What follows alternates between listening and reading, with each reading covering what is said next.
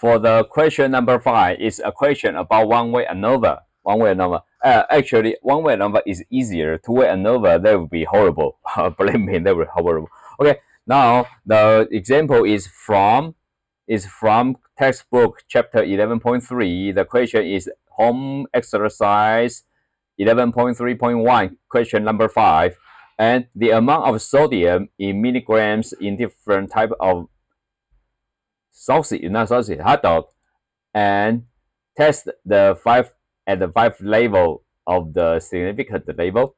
Okay, and now the hot dog can be made by beef, by meat, and by poultry. And here are the here are the sampled sodium content. And the question is, is there sufficient evidence to show that the mean of the amount of sodium in those types of hot dog are not all equal?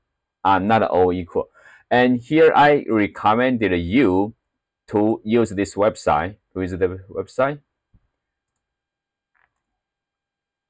And we can use it here.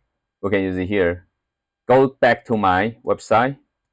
The beef, Control-C to copy, Control-V to paste. The second column, Control-C to copy, Control-V to paste. The third column, Control-C to copy, Control-V to paste. Okay, we are done. Then set the label at 5%. That would be 0.5. Calculate. Okay, let's move back. And we know that the number of free hot dogs, that would be 20, 17, 17. And we don't need this.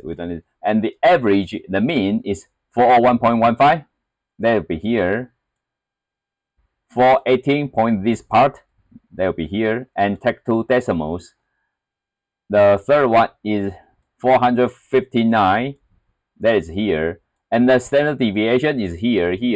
Just copy and paste here. And remember to take 2 decimals. So you need to decide the number 3 decimal. Okay.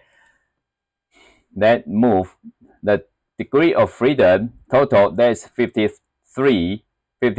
Why is 53? We can imagine that the total number here, subtract 1. Okay. Then the F value, where is the F value? F value is 1.7779. 1.779. Okay, now the P value.